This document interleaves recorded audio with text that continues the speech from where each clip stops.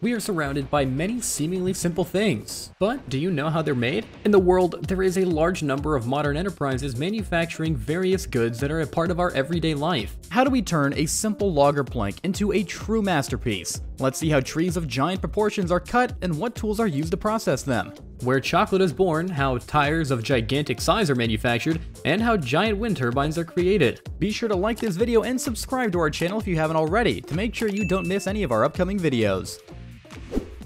Wind energy is one of the most promising industries in the world. To create green electricity worldwide, giant wind turbines are installed. Just a few of these can power a small town, but how are they made? Specialized factories are involved in manufacturing these giant structures. They use steel plates for this purpose. This material is an ideal solution for making wind turbines because steel has high strength, capable of withstanding enormous loads, and is inexpensive. To manufacture the base of the turbine, special machines for rolling steel plates are used. Two cylinders rotate at different speeds, allowing the metal sheet to bend. To make the cylindrical body, the steel sheet needs to be rolled several times. A worker uses special gauges to check the bending angle. A special machine then rolls the metal several times until the required shape is achieved. After this, the sheet is welded. This is just one small section of the turbine base. Dozens of them are needed. A crane lifts and moves each section, weighing tens of tons to weld them into a single structure. Since these are gigantic tubes, they need to be welded manually. Note the small person against the backdrop of the turbine base. When the sections are welded together, the welds are cleaned with a grinder. To prevent any rusting, the metal is treated with a special anti-corrosion mixture and painted both on the outside and the inside. There are special holes for attaching the sections at the edges of each such part. Manufacturing the blades is a much more complex process. First, engineers design their shape on a computer. They have a special shape that will ideally catch wind flows. Steel and other metals are not suitable for their manufacture because they would be far too heavy. The blades need to be lightweight and extremely strong to withstand their own weight or strong winds. Fiberglass and various composite metals, such as carbon fibers, are used for their production. They are extremely strong and lightweight. The blade manufacturing process resembles paper mache. Layer by layer, the turbine's base is formed. Epoxy resin is used to bond the layers together. It also adds strength to the structure. This process is almost entirely done manually, so it's important to follow diagrams and blueprints to maintain the aerodynamic properties of the blades. Once the base is ready, it is sanded and painted. All irregularities need to be removed to make the surface perfectly smooth. Note that one blade is as long as the hangar where they are manufactured. Their size is truly impressive. This 107-meter turbine was made for another wind turbine in France. All workers and their families lined up along it. That's 205 people. How tiny they are compared to the construction element. This is just one of 3 blades made at the factory. The diameter of the assembled wind turbine is approximately 220 meters. Before they leave the production hangar, they must be tested though. Special machines that shake the blades simulating storm gusts of wind are used for this purpose. This helps ensure that the structure is reliable and that there are no weak spots. Thanks to the use of composite materials, the blades bend but don't break and restore their shape. If they were made of metals, they would deform and become unusable within just a few seconds of the test. Such tests can last several hours to ensure that they don't lose any of their strength, as wind turbines are expected to work for decades.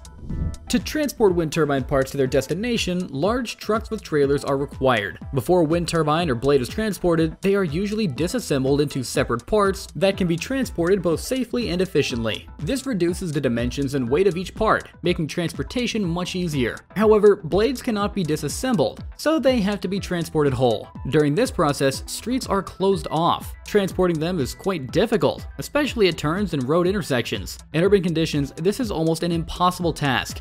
Even on highways, various difficulties may arise. Therefore, the route is carefully planned. To make a turn and pass one blade through this intersection, it was necessary to block traffic. This must be done slowly and carefully, as the drivers of the main truck and trailer work in harmony to avoid accidents or damage to the structure. The convoy is accompanied by special vehicles with flashing lights, warning other drivers of the danger. To prepare the site for the wind turbine installation, a special trench is dug and soil is compacted. Wind turbines can weigh hundreds of tons, so it's necessary to choose the right location and prepare it well to prevent soil settlement. It is then filled with concrete, forming a monolithic slab. A special frame is also installed. Using giant cranes, each section of the foundation is installed one by one. They are fastened inside. Workers ascend using a special shaft. Next, the power unit itself, which will generate electricity, is installed. Mounts for the blades are installed on top. Working at such heights is dangerous. 2 cranes lift the blades, which are then attached to the rotor. Sometimes the wind turbine is assembled on the ground and then all 3 blades are lifted up at once to be attached to the generator. This depends technically on the complexity of the work. Would you dare to climb to the top of a wind turbine?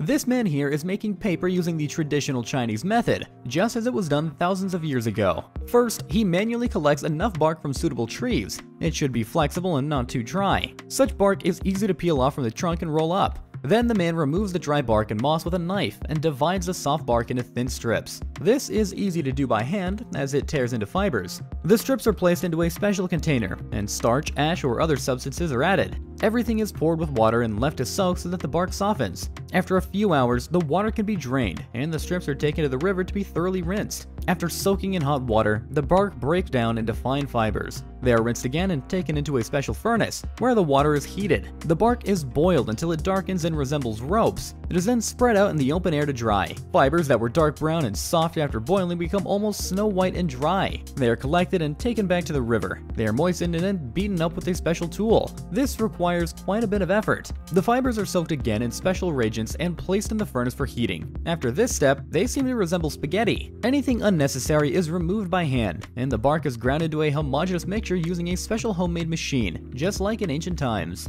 The mixture, in consistency, resembles dough. It is now placed in a bag and taken back to the river for another rinse. The bag is attached to a stick and swished around in the water. The mixture is transferred to a special tub, where it is finely ground and stirred with sticks. The water should resemble milk. It may take a long time to ensure there are no lumps left. Glue is made from the bark, which resembles maple syrup in appearance and thickness. It is also added to the tub and stirred. On special bamboo mats, the white mixture settles, forming future sheets. They are carefully removed and stacked. The paper is sent under a press with stones to remove excess moisture. The sheets are carefully separated and hung on wooden boards to dry completely. After several days of work, traditional Chinese paper appears. This is how paper of enormous size is made. The same methods are used for small size paper, but here it's impossible without a production facility and dozens of workers. To immerse a special mat into the container, 40 people are needed. They work in harmony. They dip the giant frame into the tub with the mixture several times and then pull it out to let the water drain. When the mat has accumulated enough thickness of sediment, the paper sheet is pulled out for drying. Such sheets of paper are used for creating art installations, huge paintings, and even maps. Wood can be used to create not only furniture, but also entire art installations and sculptures that impress with their scale and expressiveness. This process is quite challenging. From selecting the materials to the final touches of varnishing, every stage of the process requires great attention and a creative approach. When cutting and shaping with a chainsaw, the artist considers not only the desired form, but also the natural properties of the wood, such as texture and internal structure. The carver chose this stump to create a dragon figure. First, he uses a chainsaw to give the wood a rough shape. You can see how the silhouette emerges, the head and torso. The root system is perfect for making claws. Using a grinder allows for the creation of fine details and gives the sculpture smoothness of form. Each stroke adds the necessary contour and details. Rotary tools and hand instruments are also used to refine the sculpture. It's meticulous work. The final touch is the application of varnish. It not only protects against pests and moisture, but also in the moment when the sculpture acquires its individual character and expressiveness. Varnish enhances the texture and colors of the wood, adding depth and shine. Lumberjacks here now are felling another tree of impressive size. To make it fall in the desired direction, they have cut a triangular section of the wood. After this, they start sawing the trunk from the opposite side. It's not always necessary to complete this cut. Under its own weight, the tree gradually begins to tilt in the desired direction. When a crack is heard, it's time to step away to a safe distance until the tree falls.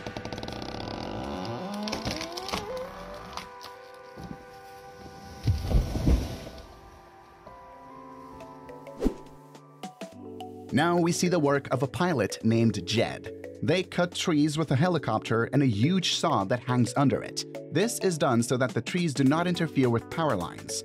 Pilots do this work for 28 whole days without days off, after which they go on vacation and then come back again. Hanging from an aluminum pipe under the helicopter, a tree saw finds its place. This tube essentially serves as a platform for securely transporting the saw. Driven by a belt, the saw boasts a gas engine that powers it. From inside the helicopter, the pilot has full control over the saw. They have the ability to initiate the apparatus, set the blades in motion, and increase their revolutions per minute. In addition, the pilot can adjust the orientation of the saw in relation to the helicopter for precise cutting angles. These are everyone's favorite Coca-Cola bottles, and right now we'll see how they're made. Glass bottles are made by melting a mixture of raw materials, sand, soda ash, limestone, and other additives in a furnace, molding bottles from molten glass in various ways, blowing, trimming excess glass, checking for defects, decorating or labeling, and finally packaging for sale. By the way, do you also like drinking Coca-Cola from glass bottles rather than from plastic ones? Because the taste changes due to the material? And also comment down below what is cooler, Pepsi or Cola? This roll splitter guillotine shows how to recycle material. This cutter was designed to recycle a wide variety of things. These roll cutter varieties allow users to easily place large rolls of paper, plastic, textile, or any cylindrical material under the blade, facilitating the automatic cutting process. Thermal insulation foam is produced by mixing polymers with additives and blowing agents. This mixture is foamed by injection or extrusion methods. As the foam hardens, it forms a cellular structure. Cured foam is cut and formed, quality tested, and then packaged for sale. Foam is commonly used to provide thermal and sound insulation in buildings, residences, industrial facilities, and various other applications where maintaining temperature control and reducing noise transmission is important. Manufacturing rubber tires for cars is a complex process. Various types of rubber, both synthetic and natural, are used in production. Raw materials such as rubber, carbon black, oils, sulfur, and other additives are mixed together using special machines and drums to create a homogeneous rubber mixture. From this rubber mixture, sheets of the required thickness are produced. These rubber sheets are used to create the tire base and sidewalls. Using special press molds shaped like ring bases, tires of the required size are shaped and formed. For greater reliability and strength, reinforcement is used. A special metal mesh becomes the basis for the future tire. Afterwards, the rubber undergoes vulcanization, which adds maximum strength to it. At the final stage, the tire undergoes quality control, where it is checked for defects, dimensions, thickness, as well as any resistance to pressure and wear. After successful quality control, the tire is ready for packaging and shipment to warehouses and sale to consumers. However, in the production of tires for airplanes, more complex processes and more thorough quality control are used because, well, the lives of hundreds of people depend on airplane tires. Therefore, their production involves many complex technical processes. Aircraft tires are typically manufactured using the same technologies and at the same plants as tires for racing cars. They must be as strong as possible. Although aircraft tires are only used for a few minutes during takeoffs and landings, they are subjected to enormous loads during this time. The first step in making aircraft tires is selecting special materials that meet aviation standards. Typically, high-strength rubbers and special composite materials are used to provide the necessary strength, elasticity, and wear resistance. Special pressures and molds are used to shape the tires. The material mixtures are subjected to high pressure and temperature, allowing them to take on a required shape and structure. Additionally, aircraft tires have a specific thread design that ensures the necessary traction with the runway surface. The tires undergo vulcanization, a process of increasing temperature and pressure that helps create strong chemical bonds in the material structure and increases its resistance to loads and temperature fluctuations. Aircraft tires are rigorously tested and checked using dozens of different tests and special equipment. Mistakes can cost people's health and lives. Therefore, there are many checks and quality controls at such plants. For military jet aircraft, tires need to be even stronger as they must withstand the tremendous temperatures generated during takeoff and landing. Therefore, aviation rubber must withstand extremely high temperatures. The process of manufacturing large tires is similar to that of regular tires, but specific large-size machines are used. Similar to regular tires, it's necessary to produce rubber sheets of the required thickness for large tires. These sheets will then be used to form the giant tires. Many processes are carried out manually or under the careful supervision of specialists who manually apply the reinforced base layer and inspect the tire quality. Each new product is checked for defects. It's worth noting that the size of these tires is twice as large as a person examining them. A special mechanism rotates the tire while it's carefully inspected and felt. At one stage of the inspection, the inspector even needs to enter the rotating tire, resembling a hamster wheel. They check the distance between the edges and inspect the internal part using a flashlight. Once the inspection process is complete, a lift transports the tire to the warehouse and prepares it and dozens of others for transportation. Many modern factories use robotic manipulators in the production process. These robots handle, cut, and inspect rubber sheets on conveyor lines. However, even here, manual work cannot be avoided. In addition to visual inspection, quality experts use special laboratory equipment to determine tire quality and strength. For large batches, several samples are selected for testing and thorough inspections before they are sent for sale. New giant tires are transported on special trucks. Platforms were designed to securely fix the giant tires in a vertical position. Each platform can carry up to 8 such tires. This method of transportation is more efficient because, well, lying the tires take up more space and occupy a significant portion of the road. This creates danger for other drivers and requires an escort vehicle with flashing lights to warn other drivers of the danger. The new tires are securely fastened with special fasteners. By attaching 2 additional trailers, one truck can transport up to 24 giant tires weighing tens of tons. This helps reduce transportation costs and lowers the cost of the finished product because such tires often travel thousands of kilometers to their destination. Therefore, it's no wonder that such platforms are used in tire production for dump trucks and other oversized vehicles. The entire route is carefully planned by logistics teams. The tires are loaded onto the platforms using special lifts and securely fastened. When they arrive at the destination, the complex process of installation on trucks, construction, or agricultural machinery begins. This takes a lot of time and requires special equipment. The body of the machine is lifted using powerful hydraulic jacks. The larger and heavier the equipment, the more powerful the jacks need to be. The machines are securely fixed to prevent them from shifting using blocks, and then the air is released from the chamber to remove the wheel and replace it. A new tire is brought on a truck and removed using a crane, as it can weigh several tons. This is quite dangerous, as you might imagine, so workers move to a safe distance. If such a tire bursts, it can fly off and cause some serious injuries. Any old ordinary manual tools won't help in removing the old tire. Hydraulic clamps are needed. These are used by rescuers when it's necessary to quickly extract a victim from a car whose doors are blocked due to damage in an accident. This tool helps remove the fasteners and tire. The old tire is dismantled using a lift or crane, and a new one is placed in its place. All fasteners need to be thoroughly cleaned of dirt. All parts are lubricated and put back in place. When the tire is fixed, it can be inflated using a powerful compressor. Although everything looks quite simple and fast in the video, in reality, it takes several hours and requires the work of several people. And now, what should we do with all the old leftover tires after the replacement? Well, they need to be properly disposed of, as they pose some serious environmental problems. Millions of tires end up in huge landfills every year. This pollutes the soil and groundwater, and in case of a fire at the landfill, tires can cause a real catastrophe over large areas. That's why tires have started to be actively recycled, giving them a second life. First, old rubber is cut up with powerful hydraulic guillotines. They can easily handle even large tires for trucks and special vehicles. Cutting machines work like scissors. A tire, like a cake, is sliced into pieces. The mechanism rotates a tire after each new cut. Some machines first cut large tires lengthwise to cut them into smaller pieces. By cutting large tires this way, it is much easier to transport them to specialized plants that recycle old rubber into something new. There is no need to use special vans that can only transport a few tires. By cutting tires, dozens of tons of rubber can be transported for recycling right away. To produce boards from smaller diameter logs, there are also special machines available. The log is fixed onto a conveyor line. Special rollers with teeth slowly feed the wood forwards towards several metal saws that cut up the wood. The blades can be spaced at different distances to obtain boards of varying sizes. This process can take anywhere from mere minutes to up to an hour, depending on the length of the log. But in the end, we get a perfect cut. It's somewhat reminiscent of special bread slicers seen in supermarkets.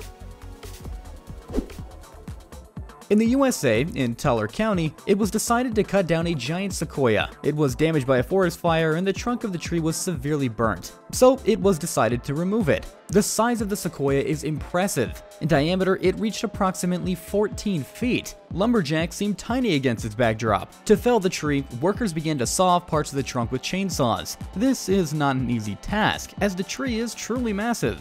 The wood needs to be cut into small pieces. Trying to make a regular cut, the chainsaw blade would simply get stuck under the weight of the trunk. Axes and mallets were used to chip away at the wood. To make sure the trunk fell in the right direction, the tree was gradually cut from the necessary side. Safety ropes were also used during the process, attempting to guide the tree in the desired direction upon falling. Special pneumatic rifles were used to hook the ropes onto branches, firing a rope from them. It took only 10 hours of continuous work over 2 days to fell the sequoia. The giant tree trunk fell with a lot of noise. It was felled in such a way as to prevent the sequoia from damaging other trees upon falling. To create a wooden sculpture on a log, the future silhouette is drawn out first. This master decided to make a bird, so he took a chainsaw in his hand. For everything to succeed, the wood must be of good quality and without voids inside, otherwise the sculpture will not turn out. First, the master forms the rough silhouette of the bird. The wings are the most challenging part. He should carefully carve the feathers so that the wooden bird looks as realistic as possible. After the chainsaw, smaller tools can now be used to add finer detail. The master uses various grinding machines. Depending on the complexity of the work, he chooses either an angle grinder or a belt sander. Eyes and beak can be painted using a drill and special wood attachments. Although everything seems to happen quickly in the video, in reality it can take up to more than a day. The figure now needs to be sanded and coated with varnish. Now it can be adorned in someone's home, garden, or yard. Wooden wheels for cars can still be made today using traditional methods, just like they were crafted back in ancient times. This man from India employs simple hand tools to make a wooden wheel. First, he creates the central hub, drilling holes for the future wooden spokes using hardwoods for strength. He crafts the spokes using axes and chisels, requiring 10 for each wheel, which are then driven into the hub. Glue can be used for extra strength, but it's not always necessary if the assembly is done correctly. The rim is made from wooden arcs, which are attached to the opposite ends of the spokes. Since the crafting is done manually, each step requires careful verification of hole placement, often measured by eye. Holes are then drilled in the arcs, the only modern tool the craftsman uses. To ensure longevity, a metal frame is made from the wooden base. To fit in place, it's heated until red hot and then quickly affixed into the wood. The heat causes the wood to smoke and ignite, so the craftsman has only seconds to complete this step. Once the metal ring is in place, the fire is extinguished with water. A rubber tire is then fitted onto the metal frame. This process is repeated 3 times and the cart is ready to use again. To fell a tree, you don't necessarily need a chainsaw. Beavers can easily handle this task. These animals gnaw trees to build their nests and dams. They also feed on bark. Often, these creatures become real pests, destroying dozens of trees along waterways. They typically go to work mainly at night. This night vision camera captured a beaver gnawing away on a tree trunk. It does this slowly and gradually. These animals have extremely strong teeth, much stronger than those of humans, and they grow continuously throughout their lives. So even if the animal has enough food or no need to build a dam, they still need to gnaw on trees to wear down their teeth. This beaver gnaws at the wood in various places and periodically listens for any cracking. When the beaver hears that the tree is about to fall, it quickly starts to flee to a safe place. The man who left the camera was surprised in the morning when he saw the fallen tree. It's hard to believe that in just 2 or 3 nights, one small animal can gnaw through a large trunk. The next night, the beaver began to work on the neighboring tree. Therefore, in some areas, efforts are made to trap these animals to prevent them from destroying plantings. Car painting is treated seriously at the factories. All steps are always planned there. First, a car body undergoes a thorough preparation, including cleaning and inspection to remove any contaminants. A primer coat is then applied to create an optimal surface for the paint to adhere to. A base coat containing the selected color is carefully sprayed onto the vehicle body by skilled workers or robotic systems to ensure uniform coverage. And in the end, they're polished and varnished. No, this is not a huge inflatable ball, but plastic in its original form. After this material has been compressed in a special form, it'll turn into a plastic boat or a kayak. Also surprised? But this is exactly how plastic boats are made, which are then used on the water in different situations. A trip along the river, fishing, or extreme sports on the rapids. To protect your territory, you always need a fence. And in this video, we can see how mesh fences are made at different factories. At each production, different machines are installed through which meters or wire pass. These machines twist ordinary wire so that a reliable fence comes out as a result. Please, just don't check the quality of this machine for yourself and do not stick your fingers. This is a TS700 high-speed slicer with an involute blade that slices juicy ham. It's cut at speeds of up to 2000 RPM and up to 450 millimeters wide. By the way, did you know why jamon is cut into thin slices? This exposes more of the meat's surface to the air, enhancing the release of its complex flavors and aromatic compounds. This is Kuhn RW1610 trailed round bale wrapper designed for professional use where demanding wrapping tasks require superior performance and efficiency. This wrapper is also equipped with a high-grip film cutter and a film roll holder. All this is necessary to maintain the quality of the forage, increase its shelf life, and improve digestibility.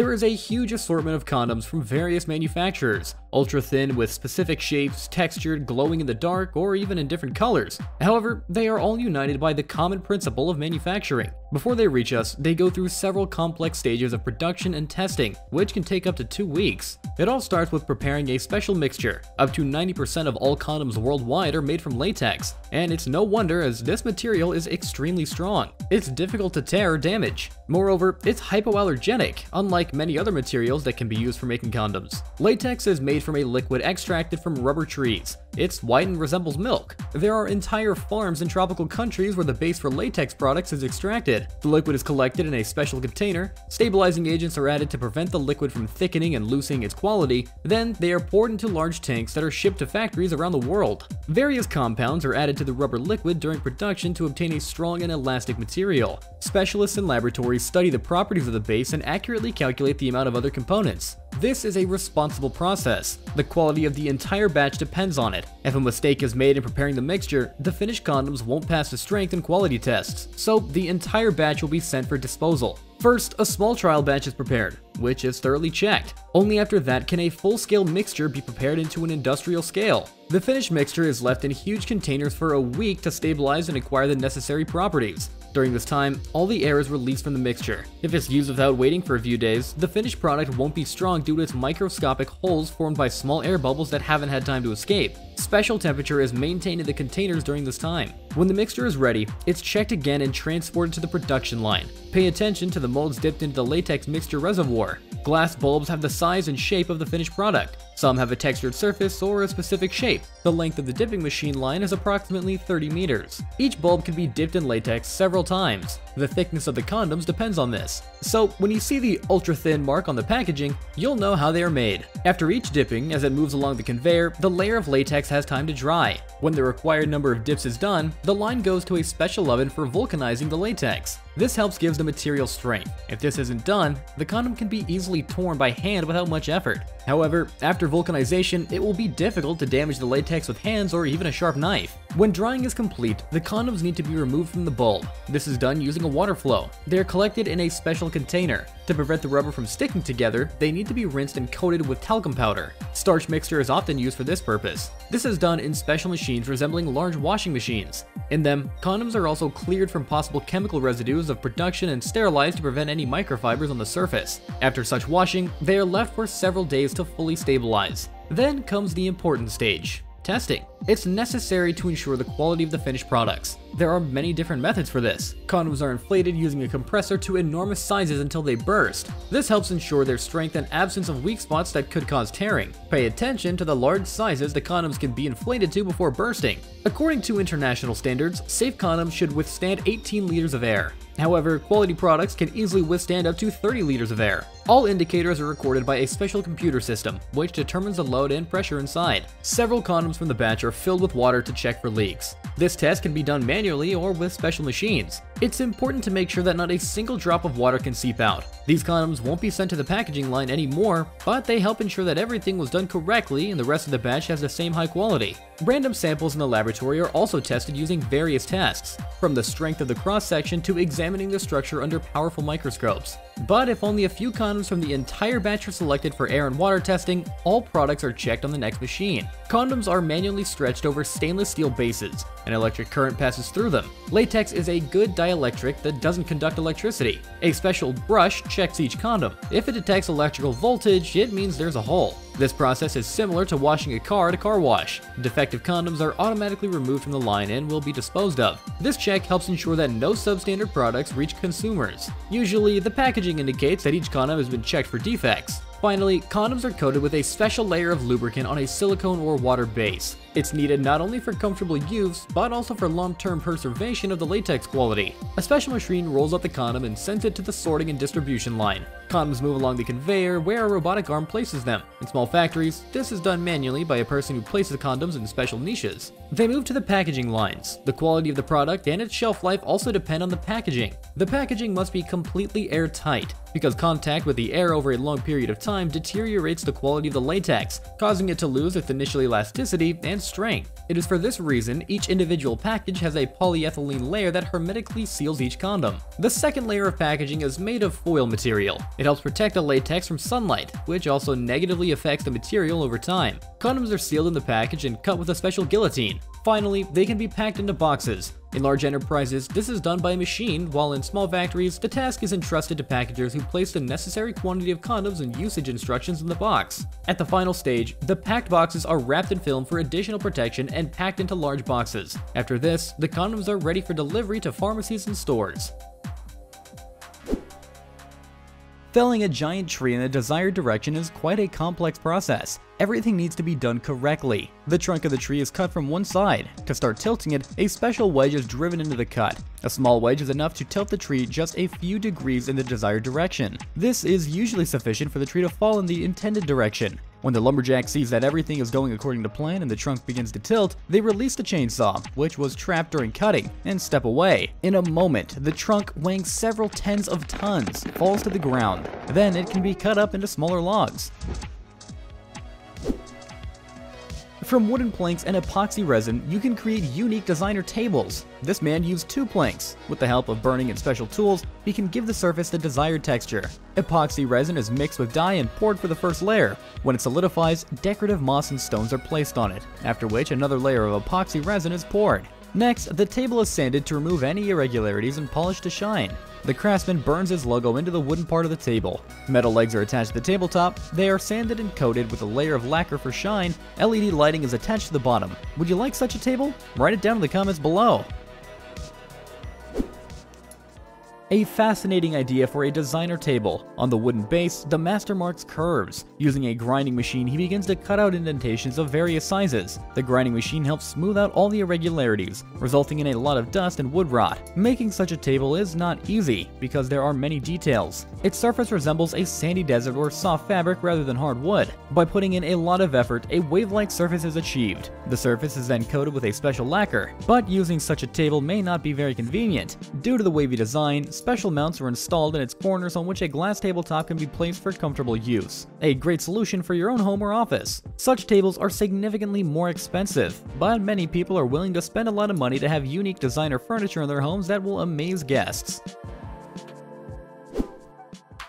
The same master not only makes designer tables, but also proves that wood can be used to create true works of art, not just practical items. The master decided to make a decoration from wood in a similar technique that could be hung on the wall. He again marks the block of wood. If you have any good imagination, you can create truly impressive things. The man begins to cut away wavy shapes. During the work, he changes the attachments on the grinding machine several times to achieve different shapes. Sawdust flies in different directions. It wouldn't hurt to protect your eyes with special goggles, but the master knows what he's doing. He checks with his hand whether the surface is perfectly smooth and blows everything away with a stream of air. To obtain an unusual color, the wood is charred in the necessary places. The process is reminiscent of painting a picture. The artwork is coated with a layer of lacquer, resulting in a wonderful installation that perfectly complements the room's interior.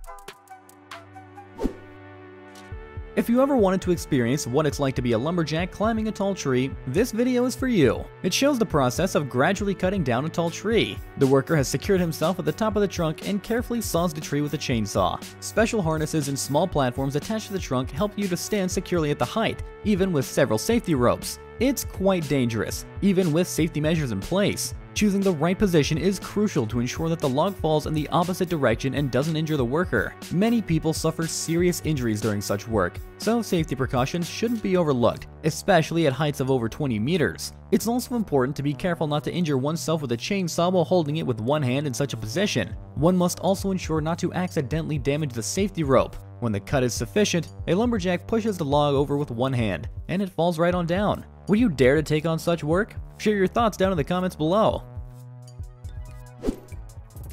Making an unconventional and useful item out of wood is certainly a crafty endeavor. Take for instance a convenient organizer. A craftsman constructed the base from wooden planks, connecting it with 3 circles. Using a pneumatic gun, he securely fastens the main elements together. In the sections formed, various elements can be installed to create spaces for storing various small items. These wooden elements are glued together using special adhesive. Curved wooden borders are installed onto the base, and a special mechanism is inserted into the bottom to allow the structure to rotate conveniently.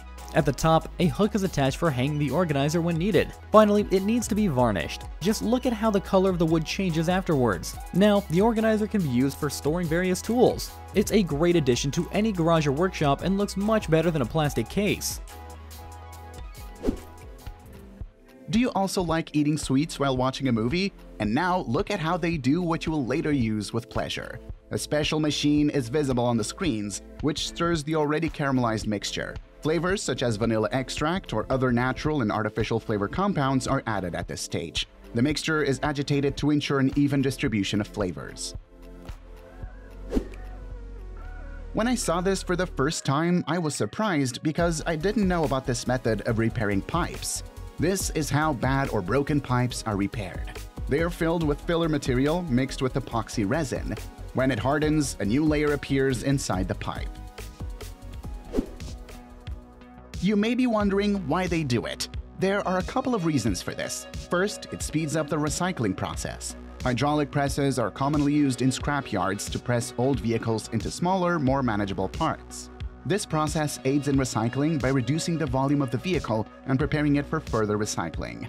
Also, recycling old cars using hydraulic pressing reduces the need for new raw materials and reduces energy consumption compared to the production of brand new cars. Just watch the compression process for a few minutes and you'll realize that you have been stuck on this video for several hours. Here is a real transformer tunnel cleaner. It's certainly not a bumblebee, but it's not bad either. Manufactured by Colas, renowned for its expertise in road construction, this tunnel cleaning truck takes inspiration from car washes. It ingeniously transforms the concept of car washing to effectively disinfect tunnels. In accordance with the principles of environmental care, this truck uses water without detergents. Surprisingly versatile, it can be quickly folded in just 5 minutes for faster ground clearance. In addition, its adaptability allows for smooth navigation through various tunnel configurations. This is a crusher with a very pathetic name, Shredder. Different sorts of metal are thrown into it, and not only so that it soften and crush it. The device is so powerful that it breaks even the most durable metals.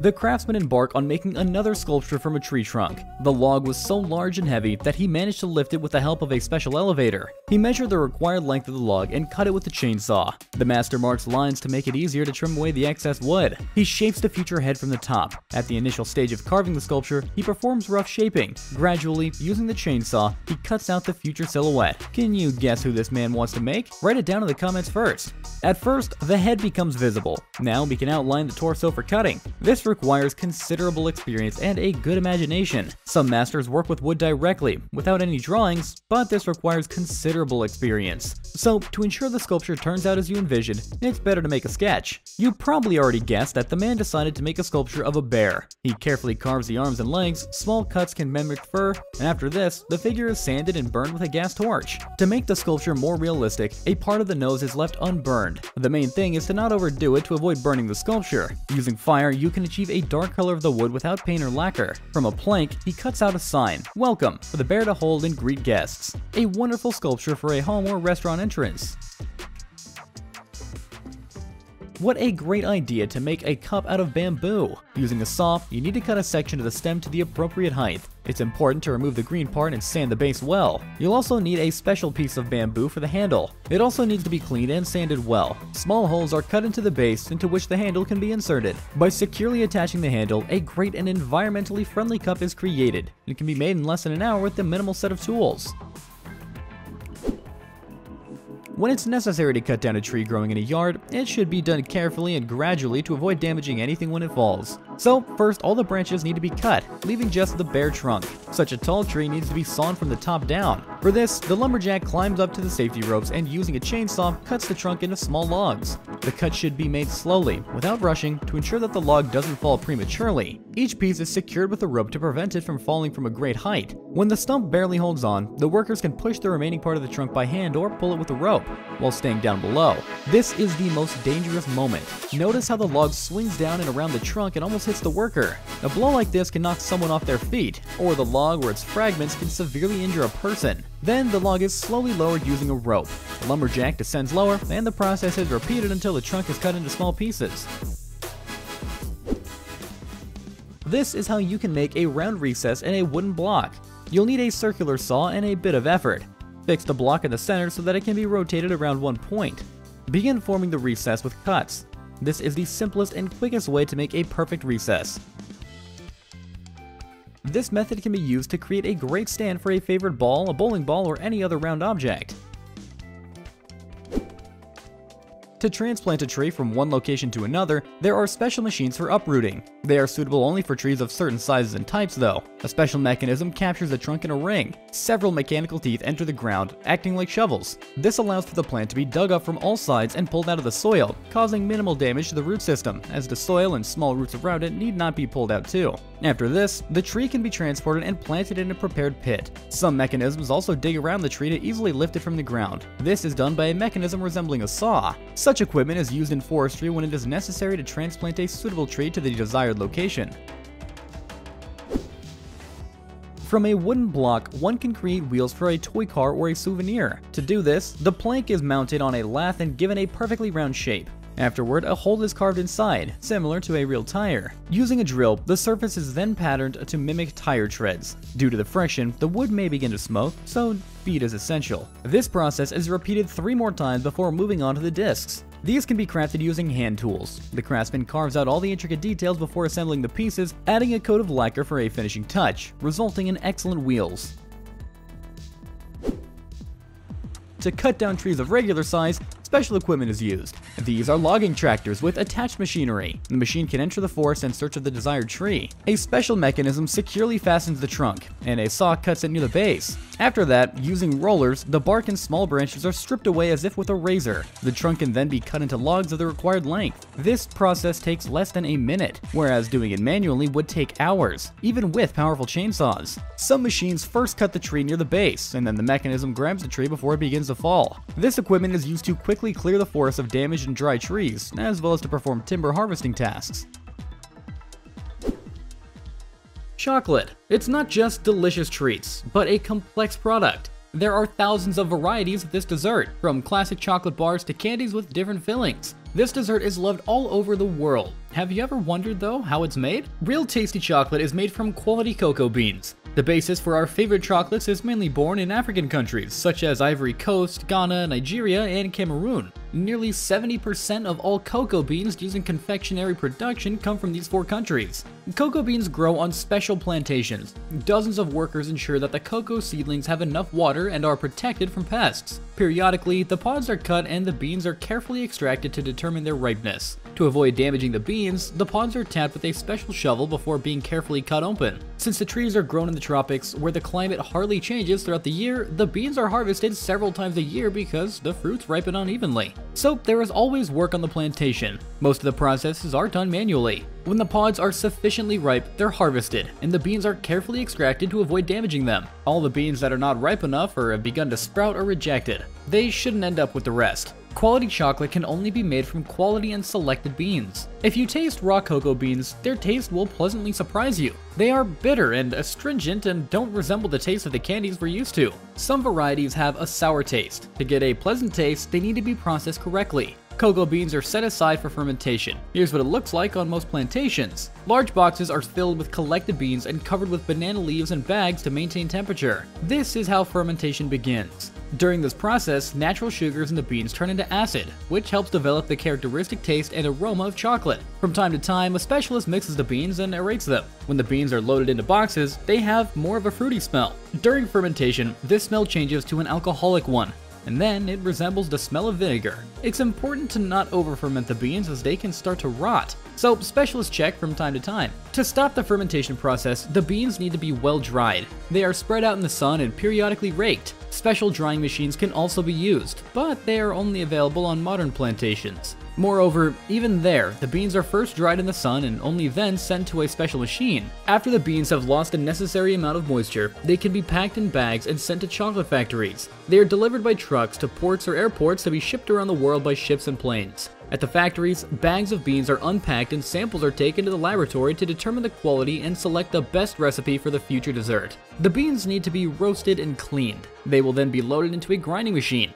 The beans are ground to become a liquid. This yields two main components: cocoa butter and cocoa powder. Cocoa butter must be aged for several weeks. This significantly affects the taste of the product. And the third essential opponent of quality chocolate is sugar. Other ingredients can also be added in various proportions. For example, for a delicate and less bitter taste, milk or special substitutes are added. This is how milk chocolate is made. But which type of chocolate do you prefer? Dark or milk? Let us know down in the comments. To prevent a candy or chocolate from melting immediately in your hands, the chocolate mass needs to be tempered. Chocolate is cooled at a certain temperature and then reheated. This is necessary to stabilize the cocoa butter crystals and maintain the shiny texture and structure of the chocolate. Depending on the recipe, other components, stabilizers, and fillers are added. At large factories, the entire process is automated. The chocolate mass is poured into molds, and after that, they pass through a cooling system, which allows the product to solidify quickly. Often, large trays with molds are taken to large refrigerated rooms to expedite the process. And when the chocolate hardens, automated lines package the sweets. Quality control is then carried out at every stage of production. In addition to visual inspection, the products are weighed, tested, and tasted.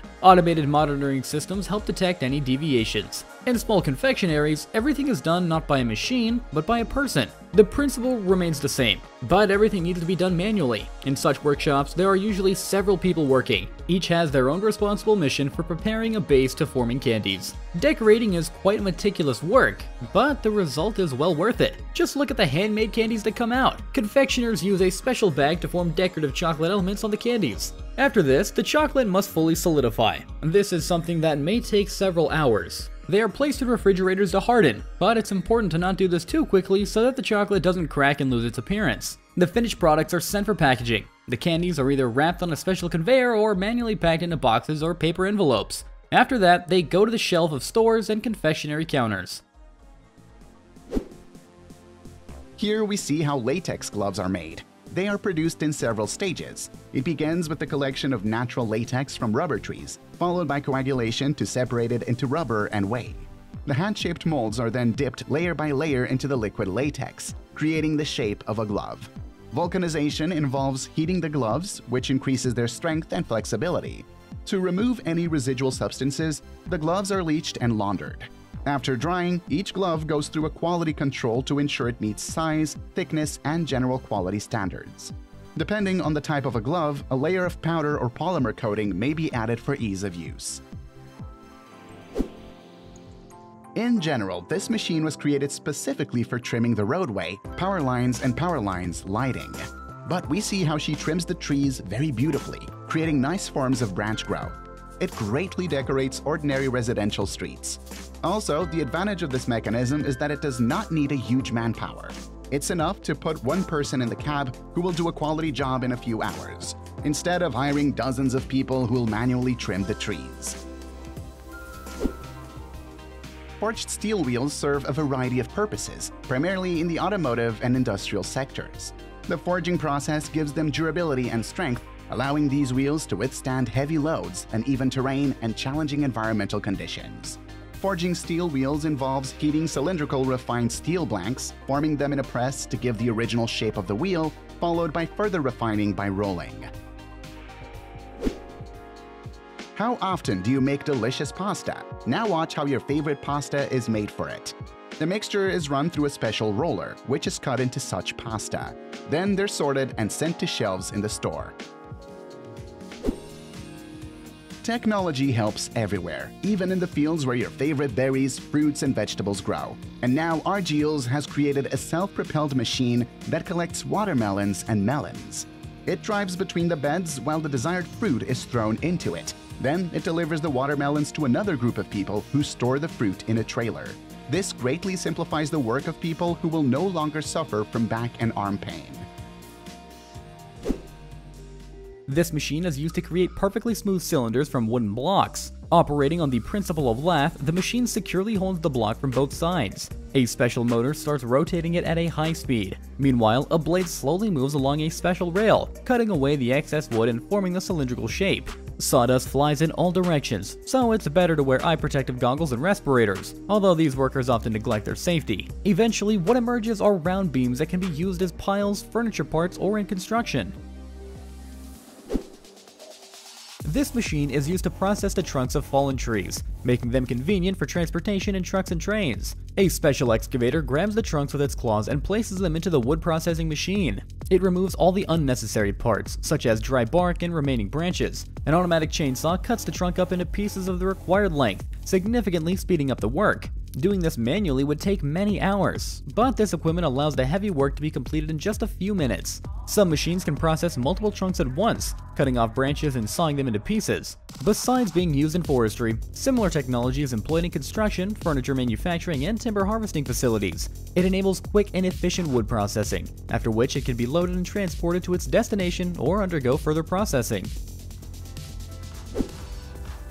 This massive mahogany tree was cut down by several lumberjacks using chainsaws and sent to production. Mahogany wood is highly valued. It is used to make expensive furniture and decorative items. It was delivered to the factory where it was cut up into smaller pieces using large chainsaws. With the help of a lift, it was transported to a special machine where it was sliced into thin discs, several centimeters thick. To prevent the wood from overheating during cutting, it is watered. Markings in the form of circles were made on each disc, and they were cut into smaller pieces manually using a circular saw. Each piece was clamped into a special fixture and cut into a circle using a router. This is not an easy or pleasant job. Just look at the efforts this man puts in. Moreover, he has to be wet and covered in sawdust because the wood is watered to prevent it from overheating and being damaged by friction marks. Afterwards, they were sanded to make them perfectly smooth. Thus, a beautiful kitchen cutting board was made. Just look at how strong the mahogany wood is. It doesn't get scratched by a knife, so it can be used for cutting meat. Even blows from a hammer cannot leave dents. Would you like such a cutting board for your kitchen? Let me know down in the comments.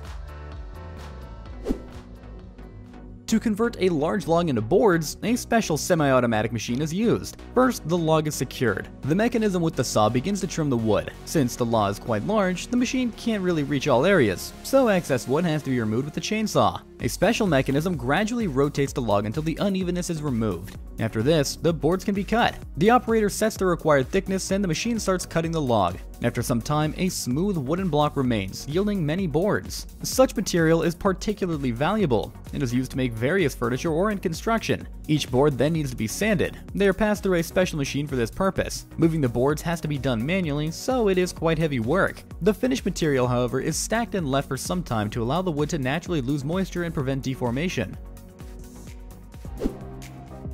With the help of electrical current, the craftsman plans to create an unusual masterpiece from this board. To achieve high conductivity, the surface is moistened with water and a high current is passed through it. It burns the wood, creating indentations. The burn patterns resemble wood grain or algae. Epoxy resin is mixed with blue dye and applied to the surface. Excess resin is then removed, and when it fully hardens, the surface is sanded and polished to make it perfectly smooth. Look at the fantastic lightning-like patterns that have been achieved. The outlines burned by the current are noticeable at the edges. This board can be used as a fully fledged decorative element by hanging it up on the wall. It can also be used as a tray or a stand.